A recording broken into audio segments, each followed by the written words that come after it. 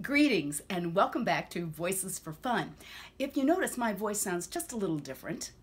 This is my normal speaking voice. Hi, how you doing? This is Mona Marshall, and this is just a little different.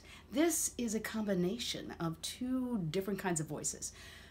Partially nasal, but also a combination based on the articulators, tongue, teeth, and mouth, or lips, which help us to push the air that's supported by the diaphragm into the places in the mouth we want them. Take your tongue and put it right above your front teeth. That's your hard palate. Then if you go back a little ways, that's your soft palate.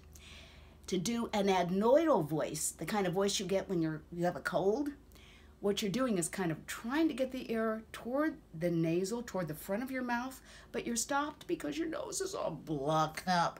So it creates an adenoidal sound. Now if we take that and keep the mouth nice and broad on the inside, we come up with this kind of a voice, which I heard actually over the weekend. It was a wonderful lady. She was very enthusiastic. And you notice with this kind of voice, because there's a certain amount of resonance, you can be very, very announcery, or you can just be very articulate.